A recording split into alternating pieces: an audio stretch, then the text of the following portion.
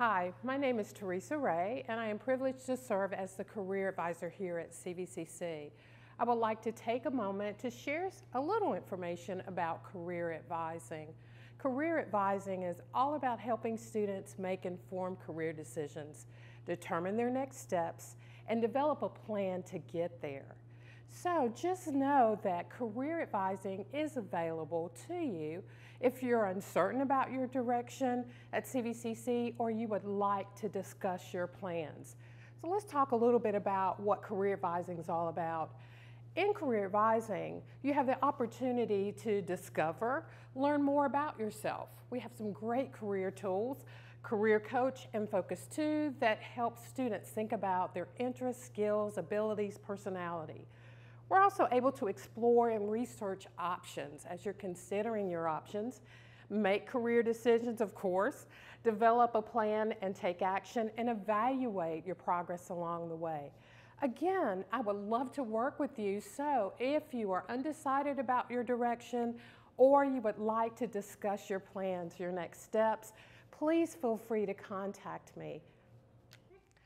Hello, my name is Christy Lefevers and I'm the Associate Dean for Workforce Connectivity. I would like to tell you about our apprenticeship program, Catawba Apprenticeship Network. Apprentices have the opportunity to work full or part-time with one of our business partners. Apprentices take college classes and are compensated. Apprenticeship is an excellent way to start your career path in whichever field you choose. We currently have apprenticeship pathways in mechatronics engineering, automotive, environmental services, maintenance tech, several healthcare pathways, and much, much more. If you're interested, please contact me, Christy Lefevers, clefevers@cvcc.edu for more information. Hello everybody, welcome. So my name is Sia Mua. I'm the Work-Based Learning Coordinator here at CVCC. I want to go over some resources we have for you. So first of all, we have work-based learning, which is internships. These internships can be paid or unpaid. We do have requirements.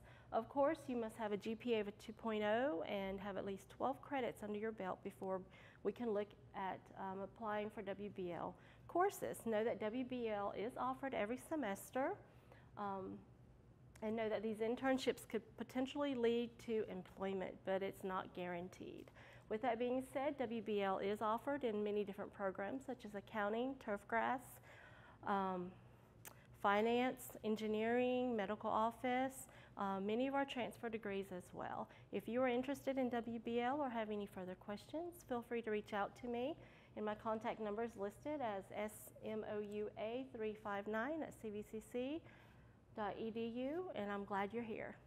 Thank you.